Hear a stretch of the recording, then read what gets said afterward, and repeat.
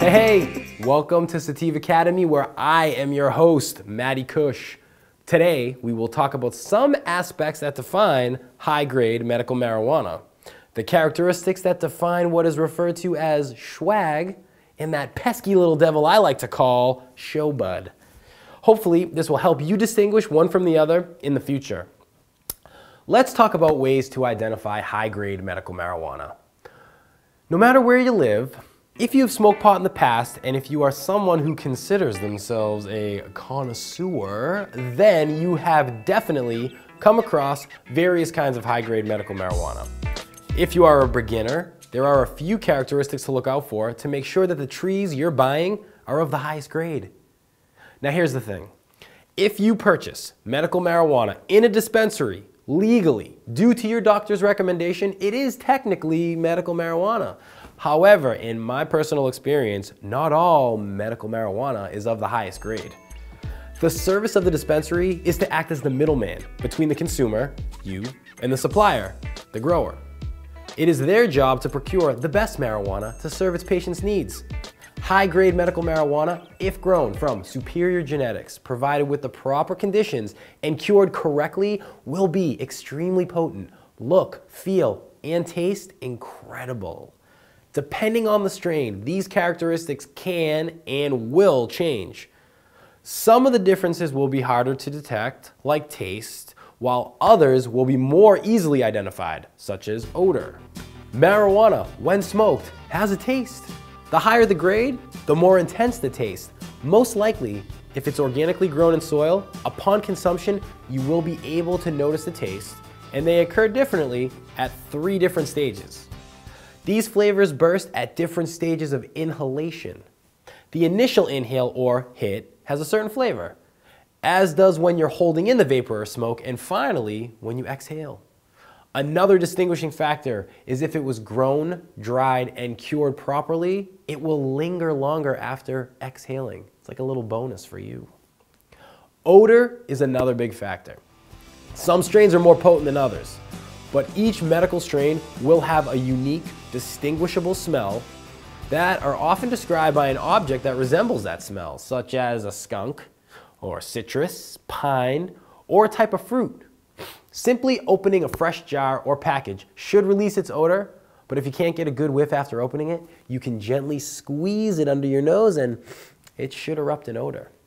Another identifying characteristic of quality is the extent of the plant's dryness. Now, when it comes to identifying how the plant has been stored, the varying degree of dryness is a telltale sign. It should be dry to the touch, and all plant stems should snap easily. If you squeeze it and it turns into a powder, way too dry. If you gently squeeze it and the form changes, way too wet. Oftentimes, if marijuana is too wet, it will have elements of mold because not all the moisture is gone. Obviously, this can make you very sick and makes it quite difficult to inhale. Now, true medical marijuana should come listed with a CBD/THC percentage label, though most dispensaries do not provide this labeling.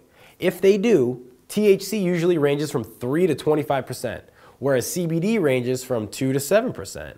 The higher the CBD, the more medical benefit you will receive, versus higher percentages of THC, which increase the euphoric high. The last thing to identify is the name of the strain of marijuana that you're buying. Strains of marijuana have become branded like everything else in our capitalist economy. Northern Lights, Jack Herer, the OG strains, AK-47, Purple Haze, Blueberry, Hindu Kush are just a few of the many hundreds, if not thousands of strains that exist in the medical marijuana world today. If you become an expert, cultivate your own strain after many generations of breeding, perhaps you can have your own brand of medical marijuana, huh?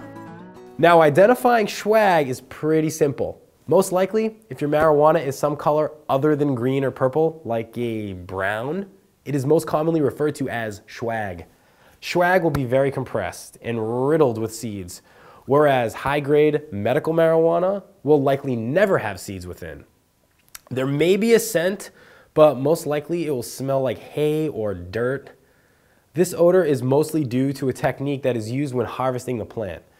Swag is usually grown in another country, resulting in it being smuggled into the US and sold illegally for a much reduced price. It is typically compressed, also known as bricking, and is not usually allotted enough time to dry and cure properly. Now, just like a fine wine, marijuana needs to sit for some time in an airtight jar for the flavors and the taste to fully mature. Bottom line here, swag sucks. Stay away. And lastly, showbud. Okay, showbud is the bane of all medical marijuana users and really for all pot smokers alike. It looks good, it usually smells very good, but if you can't sample the goods, then you won't know if it is good. Many dispensaries do not carry THC CBD percentage labels on their product because it increases cost and turnaround time. Face it, these places are businesses and many operate in a way to push as much product as possible, sadly. Show buds look, smell, and appear to be everything you hope it will be. But then you take it home and you're disappointed by the effect. These buds, they're all show. Boo that bud, because this bud, not for you. So, hopefully now you will be able to distinguish between high-grade medical marijuana, that nasty smuggled-in swag, and showbud. Thank you for tuning in to this episode of Sativa Academy. Be well and stay lifted.